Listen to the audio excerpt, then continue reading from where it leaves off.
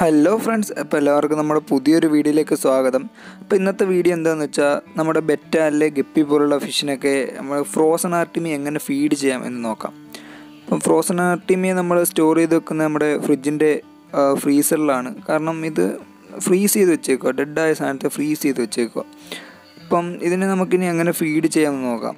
അപ്പം ആദ്യമായിട്ട് നമ്മളെടുത്ത് ഒരു ബോക്സിലോ വല്ലതും അടച്ച് വെച്ചേക്കുന്നതായിരിക്കും നല്ലത്. അപ്പോൾ അതിൽ നിന്ന് കുറച്ച് നമ്മുടെ ആവശ്യത്തിനുള്ളത് ഒരു പാത്രത്തിലോ ഗ്ലാസ്സിലേക്ക് നമ്മൾ എടുക്കുക. അപ്പോൾ എനിക്കിവിടെ ഇത്രേ ആവശ്യമുള്ളൂ, കാരണം നമുക്ക് എത്ര ഫിഷ് ഉണ്ടോ അതിനനുസരിച്ച് മാത്രം സാധനം എടുത്താൽ മതിയായിരിക്കും.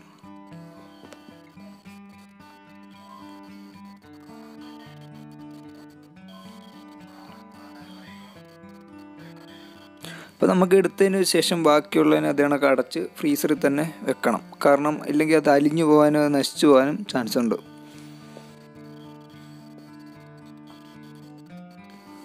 ഓക്കെ, ഇനി നമുക്കിതിനെ നല്ല കണക്കൊന്ന് കഴുകിയെടുക്കണം.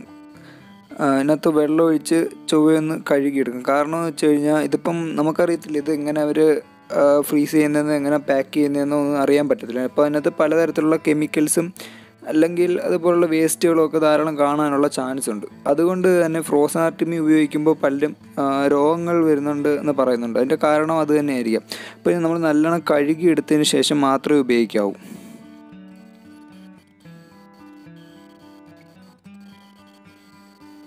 അപ്പോൾ നല്ലോണം കഴുകിയെടുത്തതിന് ശേഷം നമ്മളിതിനെ ഒരു അരിപ്പിലേക്ക് ഒഴിച്ച് അരിച്ചെടുക്കണം. അപ്പം ഇതിനകത്തുള്ള വേസ്റ്റായിട്ടുള്ള വാട്ടറെല്ലാം പോയിട്ട് നമുക്ക് അതിൻ്റെ നല്ല സാധനം മാത്രം കിട്ടും. അപ്പം നിങ്ങൾക്ക് ഇവിടെ കാണാൻ പറ്റും, അതിൽ നിന്ന് വെള്ളത്തിനകത്തൊരു കളറ് നിങ്ങൾക്ക് കാണാൻ പറ്റും. അപ്പോൾ അതിൻ്റെ വേസ്റ്റ്, അതിൻ്റെ കെമിക്കൽസൊക്കെ ഉണ്ട്, അതൊക്കെ അങ്ങ് പോവും.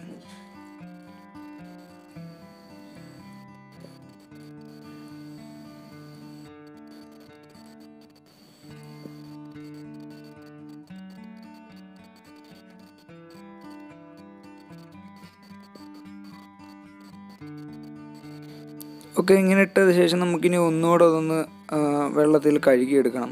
അപ്പം പിന്നെ ഫ്രോസൺ ആർട്ടിമി എന്താണെന്ന് ചോദിക്കുന്നവർക്ക് പറയാനുള്ളതെന്ന് വെച്ചാൽ നമ്മുടെ എഗ്ഗ് എടുക്കത്തില്ലേ, അതായത് നമ്മുടെ ആർട്ടിമിയ സിസ്റ്റ്. അപ്പോൾ ആർട്ടിമിയ സിസ്റ്റ് എടുക്കാൻ വേണ്ടി വളർത്തുന്ന സ്ഥലങ്ങളുണ്ട് ആർട്ടിമി. അപ്പോൾ ഇങ്ങനെ വളർത്തിയതിന് ശേഷം ഒരുപാട് നാൾ കഴിയുമ്പോഴത്തേക്ക് ഇത് പിന്നെ ഇതിൻ്റെ ഉപയോഗം ഇല്ലാതാവുന്ന സമയത്ത് ഇതിനെ പിടിച്ച് ഒരു ഫ്രീസ് ചെയ്ത് വിൽക്കും. അപ്പം ഇത് ഡെഡായ സാധനം, അതുകൊണ്ട് തന്നെ ഇത് ലൈഫ് ഫുഡെന്ന് പറയുന്നെങ്കിലും ഇതിന് ജീവനില്ല, അത് ഡെഡായ സാധനമാണ്. പിന്നെ ഇതിനകത്ത് പ്രോട്ടീൻ ഉണ്ട്, പിന്നെ അത്യാവശ്യം വില കുറച്ച് കിട്ടുന്നൊരു സാധനം. ഇത് പല സ്ഥലത്തും പല വിലയായിരിക്കും, ഒരു 100 രൂപ തൊട്ട് 200 രൂപ വരെയൊക്കെ വിലയുണ്ട് ഇതിന്. അപ്പോൾ ഇനി നമുക്കിതെങ്ങനെ ഫീഡ് ചെയ്യാൻ നോക്കാം. ഇതിപ്പം ഫുൾ റെഡിൻ്റെ കുട്ടികളാണ്. ഇപ്പോൾ ഇവർക്ക് നമുക്ക് ഫീഡ് ചെയ്ത് നോക്കാം. അപ്പോൾ ഇത് നിങ്ങൾക്ക് 2 രീതിയിൽ ഫീഡ് ചെയ്യാം. ഇത് കണക്ക് അരിച്ചെടുത്തതിന് ശേഷം ഇങ്ങനെ എടുത്ത് ഫീഡ് ചെയ്യാം, അല്ലെന്നുണ്ടെങ്കിൽ ഒരു ഗ്ലാസ്സിലിട്ട് അതിനകത്ത് കുറച്ച് വെള്ളം കൂടെ ചേർത്ത് ഫീഡ് ചെയ്യാം. അപ്പം ഇങ്ങനെ ഫീഡ് ചെയ്യുന്നതാണ് കുറച്ചും കൂടെ നല്ലതെന്ന് തോന്നി, അല്ലെങ്കിൽ പല സ്ഥലത്തോട്ട് ഇത് സ്പ്രെഡ് ചെയ്ത് പോകാൻ ചാൻസ് ഉണ്ട്.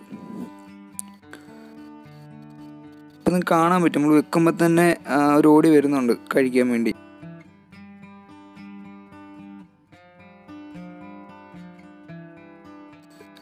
ഈ ഫ്രോസൺ ആർട്ടിമിയുടെ ഒരു ഗുണം എന്താണെന്ന് വെച്ചാൽ മീൻ പെട്ടെന്ന് വളരുകയും നല്ലോണം കളറ് വരികയൊക്കെ ചെയ്യാൻ അത് നല്ലോണം ഉപകാരപ്പെടും നമുക്ക്.